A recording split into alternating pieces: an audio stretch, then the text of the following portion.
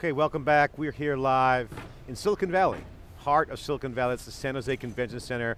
This is SiliconAngle.com and Wikibon.org's exclusive coverage of Hadoop Summit 2013. And we're wrapping up day 2 of 2 days of amazing technology, innovation, developers, companies, entrepreneurs, building an industry all around big data and Hadoop Summit. This is where the action is. This is theCUBE. This is our flagship program where we go out to the events, extract the signal from the noise, and we want to talk to the best and brightest, and we have that here today. Our good friend who was in the architectures that matter, and we're going to hear about that today. I'm John Furrier, the founder of SiliconAngle, and I'm joined with my co-host. I'm Dave Vellante at Wikibon.org. Konstantin Boudnik is here, and he is the Director of Engineering, Big Data for WANdisco, super alpha geek, working on Big Top, Apache Hadoop committer, you know Dr. Oz, we call him Dr. Kaz. Welcome to theCUBE. Thank you guys. It's a real pleasure actually to be on the show. I'm a big fan of yours, and I've been following actually SiliconAngle since pretty much day 2 when you were guys sitting in the same office as I did across the floor, and it was actually amazing to see how this whole, you know, #1 media coverage in technology today company came across. So it's actually, it's an honor. Well, thank you. We're really proud of that, and it's people like you, Konstantin, that have really helped educate us on markets and point us in the right direction. You know, following, I called you an alpha geek. I hope you accept that as a compliment. But seriously, you know, John Furrier in particular has a nose for watching guys like you and marking those trends, and that's what theCUBE's try to do, is try to lead that. And highlight, Dave, the tech athletes, right? So to us, you know, we love theCUBE because it allows us to have a conversation, you know that, but more importantly, more than ever, the social media, the social web is about people, and we believe that to be true, and ultimately the tech athletes are the guys who are sprinting the marathons, it's entrepreneurs, it's guys building the technology. That's what this Hadoop Summit's about. Konstantin, you know, we were talking about that the other night, and I really appreciate the comments, and we'll use that #1, and we'll put a press release out tomorrow. We're #1 in technology coverage as you can take it to the you're the source, you're the market research. But no, in all seriousness, WANdisco, you guys are at the center of the conversation here at Hadoop Summit around your technology. You guys are doing some things that are pretty compelling, a little bit different, but yet getting the attention. Please explain to the folks here what you guys are doing and why is it attracting so much attention? Yeah, everybody's talking about it, you know, making Hadoop enterprise ready, enterprise grade. I mean, this is what you guys do, right?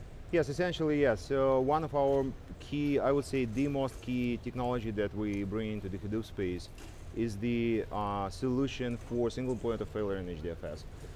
It's a big problem for any system, but it's specifically for the system that can handle the tens and literally 100 petabytes of the information on your enterprise infrastructure.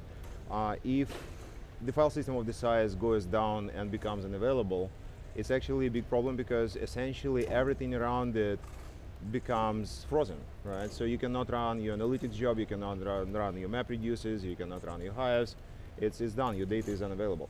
So what we're trying to do, and what we did, is using one of the quite old technologies called Paxos algorithm, distributed coordination, or distributed coordination approach actually, you know, to bring multiple name nodes to a single Hadoop file system. So basically, the traditional high availability architecture in HDFS allows you to have a main master, and it's what's called a standby node, where all the journal transactions are being written in case something bad happened to the master. So then you can copy over the edit logs and try to spawn the new name node. So, but it usually comes with a downtime. So it could be 5 minutes, it could be half an hour, it could be 1.5 minutes, sometime, anyway.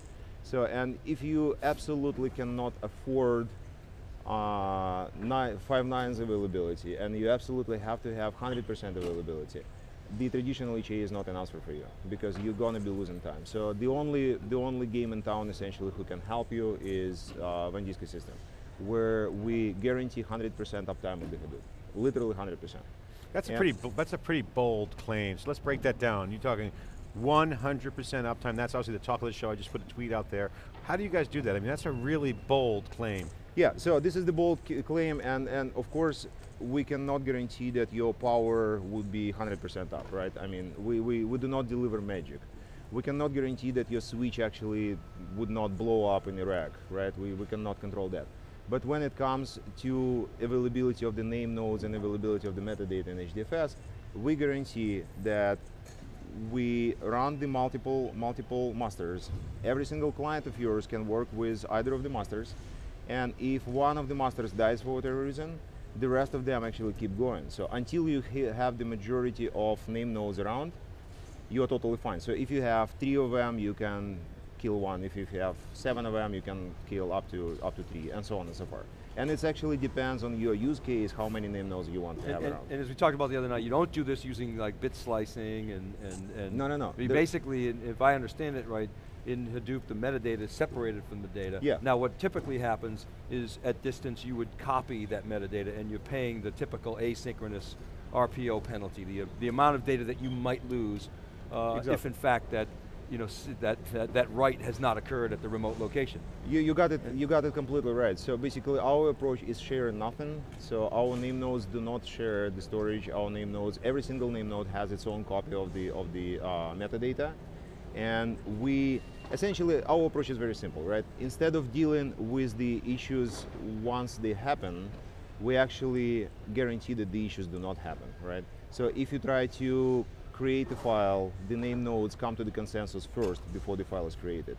And once the consensus is reached, the information about the state of the file system across all the name nodes becomes actually the same. So, and every one of them keeps their copy separately.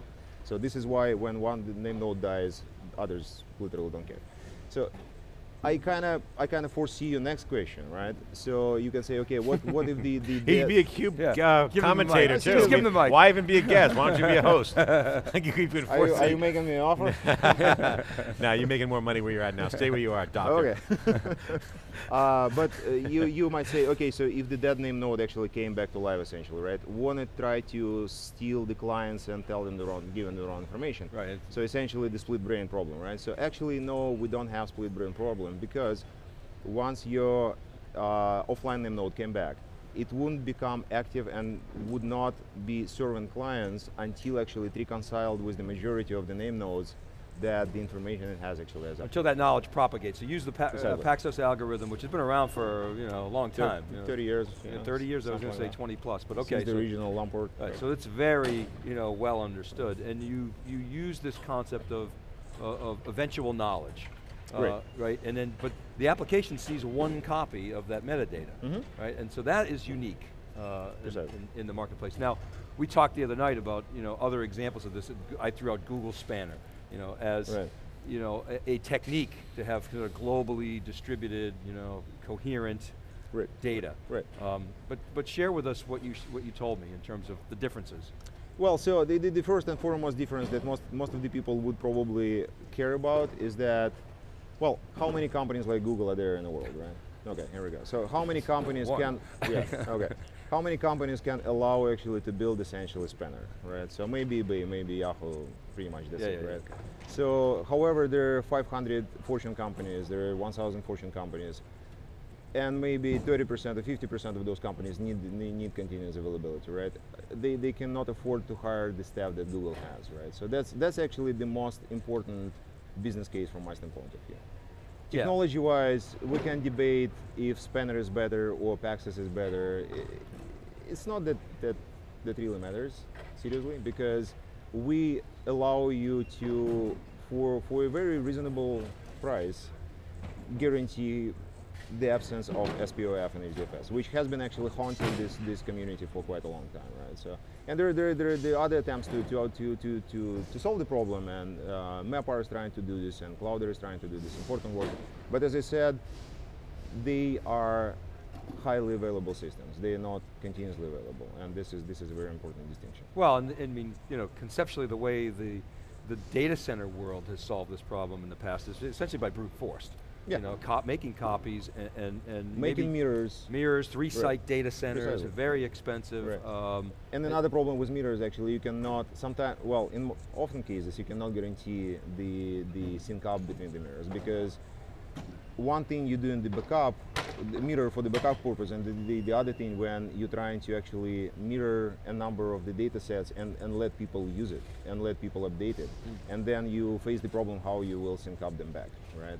And that's actually essentially very hard. So talk a little bit about Big Top. You're obviously heavily involved in that. Share with our audience. Yeah, Big Top is another Apache Software Foundation project. I've been one of the co-founders of it back at when I was working on Cloudera.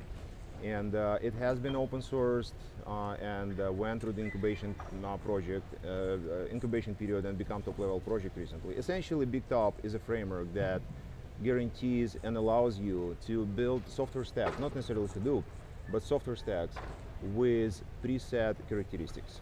Which means that I want to have Hadoop of that particular version, I want to have HBase of this particular version, I want to have Pig, Hive, and the rest of these particular versions. And then when I got all of them, I want to build RPM packages and I want to guarantee that these bits would work together nicely. So do some sort of integration, validation, system integration testing, right?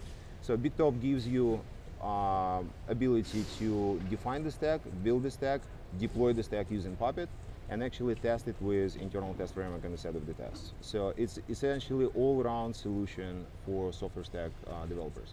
Talk a little bit about, John mentioned tech athletes, we love that term. Just watching the folks at WANdisco, I mean, you guys obviously made an acquisition, you got people like yourself that came from Cloudera. How is it that this little company, the self-funded company, that obviously now a public company, was able to attract such talent? What is it about the culture of WANdisco that's quite unique? I think it might be one of those cultural things when, as you said, self-funded company, like yourself guys actually. What fascinates me, I've tried to start actually 4 companies in my life. All of them were started on a self-funded money. None of them actually went through. So I know how hard it is that. So I have actually deep respect to the guys like you and to the guys like David Richards, who were able to find the right mix of the innovation development and the sales techniques to literally start selling product since like week 3, right? So that's one of the aspects actually that have my very deep respect. The second aspect, I believe, and again, I've been in the software business for about 20 years. I hold 14 US patents on distributed technologies. I think what these guys doing is the most bleeding edge of the continuous availability in distributed systems. Seriously, I mean, so it's not a self-plug. That excites you right there. That's what attracted you. I'm very excited. I'm very excited. And of course, these guys 15 minutes from my door, so. That's very innovative. That's good innovation right there. That's innovation to your lifestyle. It's societal benefits to you and the gas that you don't have to spend traveling, commuting. So I want to ask you also about your perspective. Obviously you have experience, got a lot of patents in tech, so you're certainly, you have chops there. But open source is changing. We're now maturing as an industry, right? I remember when I first broke out of college, open source was like really post Unix and then Linux. Even before Linux, as Linux was hitting the scene, you had that movement, early stage pioneers, and then now it's maturing and it's standard operating procedures to use open source. What do you think needs to happen in the community? You're involved in the projects. Dave and I were saying all this summer tour with theCUBE that the new standards bodies are the open source communities being ratified with code. Actions and adoption are ultimately the proof points. The de facto standard is the ratification of these standards by the communities. No more governing bodies. So with that being said, what do you think open source needs to do to continue to accelerate, at the same time, innovate and be constructive? Well, it's a very loaded question apparently. Thanks a lot, John. Yeah. But take it wherever you want. Okay, so I think the beauty of open source and essentially the power of open source is this is an evolutionary development, right? So if you think of how our species came around, right, and we can argue about that, right? So, but technically speaking, our species came around as a series of small successes and small mistakes. Okay, we never had mistakes or errors built up to the very high fat tail actually distribution problem, right? So open source goes exactly this way. Open source is trying to do a lot of small steps, and some of them are faulty, some of them are successful, but the overall move is very positive and always forward. okay? So that's what fascinates me about the open source. What needs to happen in open source in terms of being more acceptable, more successful? Well, I mean, only probably few people actually doing open source day to day just because they love open source. I mean, the open source is essentially, in my opinion, is financed by the companies who are actually trying to build the products around open source, right? Sure. Like Red Hat, right? It's a good example. SUSE, Intel, WANdisco. WANdisco is a good example actually because these guys were doing open source project in form of subversion actually pretty much since day one, right? So they know very well what open source means. Apache Track project has been actually funded by WANdisco. And now we actually committed to be 100% open source, except for this little library, you know, the Paxos implementation that we actually keep proprietary. But everything else is 100% open source. I'm proud to say that our distribution is actually based on 100% 205 Hadoop, which has been released actually about a month ago. All other components are actually 100% releases from the Apache open source. So we actually don't do any tricky modifications and stuff. So I think what needs to be done in order to success, the open source needs to get more and more companies, commercial bodies, who would come and start contributing into the movement to help it grow, essentially. Well, Konstantin, it's been a great show for you guys. WANdisco, want to give a congratulations out to you guys. Thank you. One, we've been following you for a while. Certainly the technology's solid, but you guys really broke above the noise this week by having the most excellent product out there, 100% uptime, great message, obviously ratified by a lot of the success you had at the show. Congratulations, and really enjoyed seeing you and your team. Thanks for coming on theCUBE. Stay tuned, guys, because we have a great in-memory technology is actually coming on Hadoop from Berkeley Amp Labs. So another open source project. Stay tuned. Awesome. We'll Great, be there. great Thanks a lot for community, having me, guys. great Thank you, guys. citizenship on you guys' end, great stuff. This is theCUBE, this is the flagship program about the advanced extracted signal from those. I'm John Furrier, Dave Vellante. We'll be right back with the Hortonwork guys to get a summary of what happened this past 2 days and get their take on what was expected, what wasn't expected, and find out really what happened here outside theCUBE and of course in the lounge areas. We'll be right back with that right after the short break. Then Dave and I will wrap up the show and put a bow on these 2 days. This is SiliconAngle, keep on theCUBE, be right back.